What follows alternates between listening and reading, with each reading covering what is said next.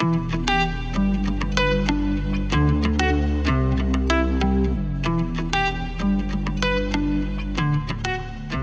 hello, welcome to Easy Classes. In this video I'm going to show you how to fix issues with USB drive that is not showing in my computer. Yes guys, you can connect the USB drives but it's not showing. In such cases you are in the right place. Okay, I'm going to show you 3 simple steps that you can easily fix this problem. Let's begin with the first step, that is PowerShell. Go to the Windows search bar and search for PowerShell.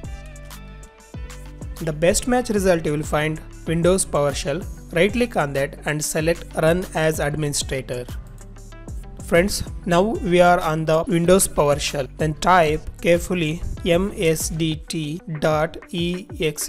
space -id space device diagnostics. Then press enter. It will try to troubleshoot any errors on your system. Now move to the second step, that is Device Manager. Go to the Windows search bar and search for Device Manager.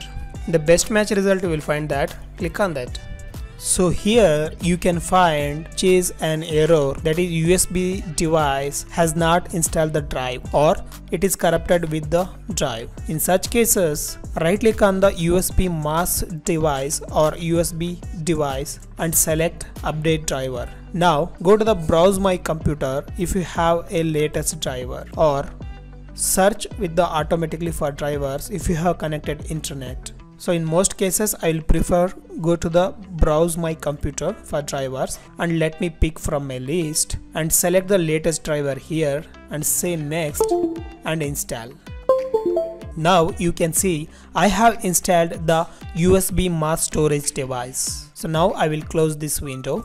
You need to restart your device to apply these changes. After restart I have connected my USB drive. Now you can see the USB drive is showing on my computer. So in second step I have fixed this issue easily. So if you are unable to see your drive, then move to the third step. Third step, go to the Windows search bar and search for settings.